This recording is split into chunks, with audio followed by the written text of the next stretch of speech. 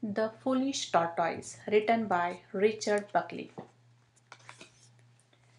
A tortoise, tired of being slow, impatient to get up and go, took off his large and heavy shell and left it lying where it fell. Hooray! He cried. Now I have been freed. I will see the world at double speed.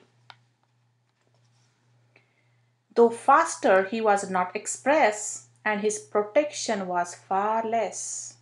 So when he heard a hornet's drone, the tortoise crept beneath a stone. A hungry bird came swooping past. He looked so fierce and flew so fast.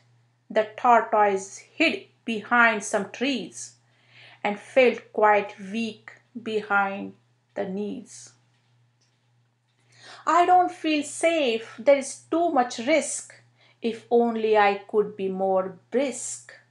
He headed for the river bed. A fish swam up, the tortoise fled. Along his way our hero went and almost had an accident. A snake with open jaws slid near. The tortoise backed away in fear.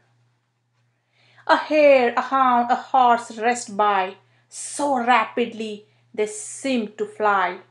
The tortoise gasped, sat goggle-eyed. I will never be that quick, he sighed. He wandered on, the sun rose high. I wish I had more shade, he cried. A sudden thunderstorm swept in and soaked the tortoise to the skin. The wind rose up, and soon the breeze was bending branches in the trees. The tortoise shivered. Now I'm cold. I wish I hadn't been so bold.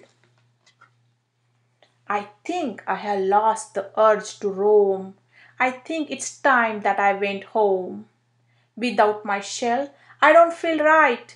So when his shell came to the sight, he climbed back in and said good night.